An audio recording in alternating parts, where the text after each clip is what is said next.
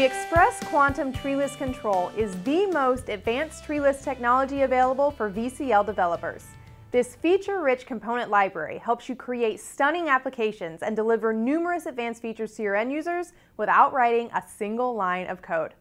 New in version 5 of the treeless control is the ability to create radio and check groups within the tree list items. In this video, we'll take a look at how to create a new tree list, populate it with items, and finally add radio and check groups to the tree. So let's get started. I'll start with a new Delphi project. In the tool palette, I expand the DevExpress group and drag and drop a new tree list control onto the form.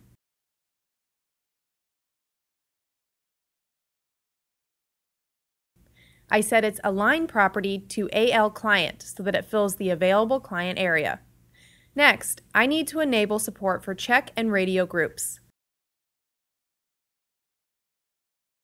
To do this, I select the treeless control, expand Options View, and set the check groups property to true. Since this is a hybrid tree view grid control, I first need to create a column for my items. I right-click on the tree list and from the context menu select Columns to invoke the component editor. I click the Add button to create a new column. I select the new column and set its caption text to Installation Info. Now let's manually populate the control with some items so that check and radio groups can be created. I right-click the tree list and invoke the Items editor by clicking the corresponding menu item.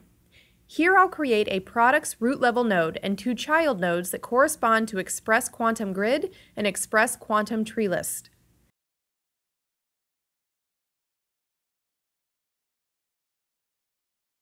To allow the user to select multiple items simultaneously, I'm going to display checkboxes for the product child nodes. To accomplish this, all I have to do is click on any child node and select Check Group in the Check Group Type combo box. You can see that the checkboxes are displayed for these nodes and are ready to be used. Now I'll add the supported IDEs for the Express Quantum Grid.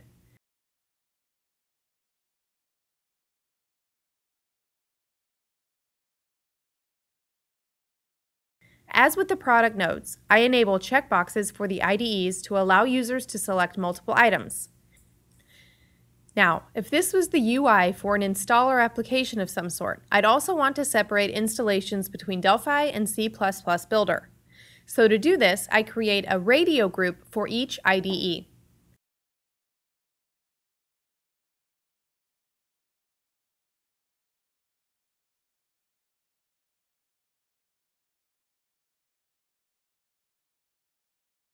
And I'm finished with the Express Quantum Grid node. I can now test to see how the groups work right inside the items editor. Notice how the parent nodes keep track of child node states and automatically update their state and vice versa. In the same manner, I add child nodes to the Express Quantum Tree List node. This is not shown in this video since it follows the same procedure as demonstrated earlier. As you can see, changing a product node's state selects all supported IDEs for this product. In some cases, this may not be the desired behavior. Therefore, I'll tweak the default logic and prohibit end users from changing a product node state. To do this, I select a product node and disable it by switching off the corresponding option.